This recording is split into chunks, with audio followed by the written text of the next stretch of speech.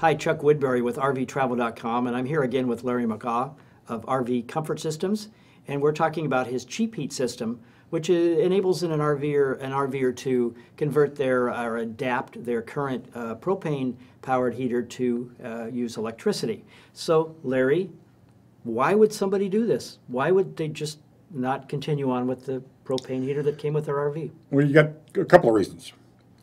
I think one of the main ones is if you're not using propane, you're heating off of the electricity provided by the pedestal when you're plugged into the RV park.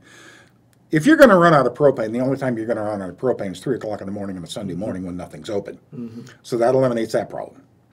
The other thing that you have is you have a comfort level. With the gas furnace, one of the issues that it has is you have this cool down and warm up cycle where there's this run time when the fire's not coming out and you get this cold air. That's eliminated with our system.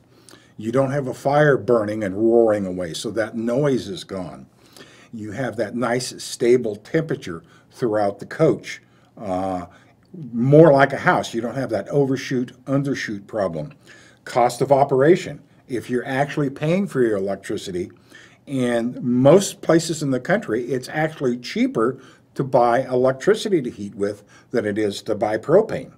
Okay. So you've got those things, you've got the safety, you've got the comfort, you've got the noise level, and there's also a safety issue.